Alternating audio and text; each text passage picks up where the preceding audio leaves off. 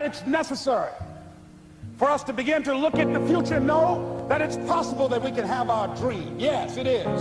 Other people have done it, then we can do it. We fail a lot of times. Well, a lot of other folks fail, and eventually they came back and they succeeded. So it's possible we can have what we want. And we know that we want to get it. It's necessary that we align ourselves with people that think like we do. It's necessary we get negative, do-nothing people out of our lives. It's necessary we never stop learning and growing and developing ourselves. It's necessary that we never give up.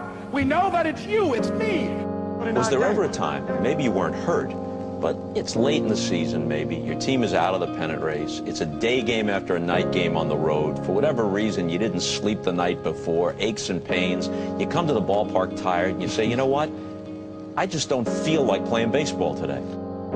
That you were doing something wrong, and then you push it a little bit further and say, let's see what happens. And normally when you say, let's see what happens, let's go out, something good would happen. And that's what I associated. When you felt the worst, I always associated that good things were on the horizon.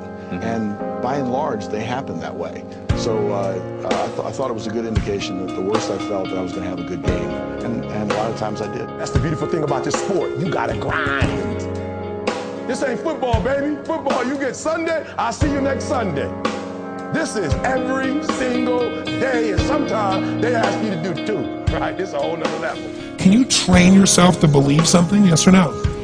Absolutely. You find out life's this game of inches.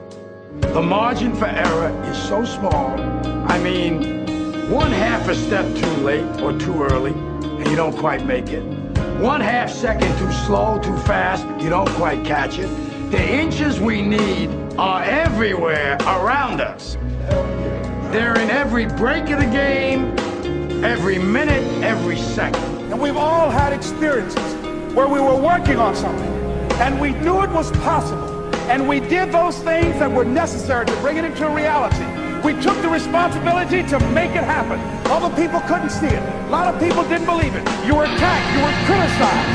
People were opposing you, but you kept on doing it. It was hard, it was rough, it was difficult, but to you it was worth it. And eventually you got to a level you know, can nothing stop me now. I'm on the move. I'm on the move. Let me tell you something you already know. The world ain't all sunshine and rainbows. It's a very mean and nasty place, and I don't care how tough you are, it will beat you to your knees and keep you there permanently if you let it. You, me, or nobody is gonna hit as hard as life. But it ain't about how hard you hit. It's about how hard you can get hit and keep moving forward. How much you can take and keep moving forward. That's how winning is done.